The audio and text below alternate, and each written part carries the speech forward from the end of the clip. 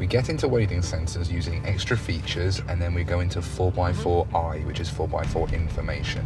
When we tap onto the screen, we can see a side profile of the Range Rover Sport, and it puts a red line there to show us the maximum wading depth that we can go through water in, okay? So, onto a little bit of power if you feel comfortable. Yeah. Are you worried? No, I've got my worries. It uses sonar sensors underneath the door mirrors to hear the beeping inside the car. Yeah. And then if we just glance down here, you'll see it shows you the depth of where the water is. Oh, that's not too bad. It's not gone over.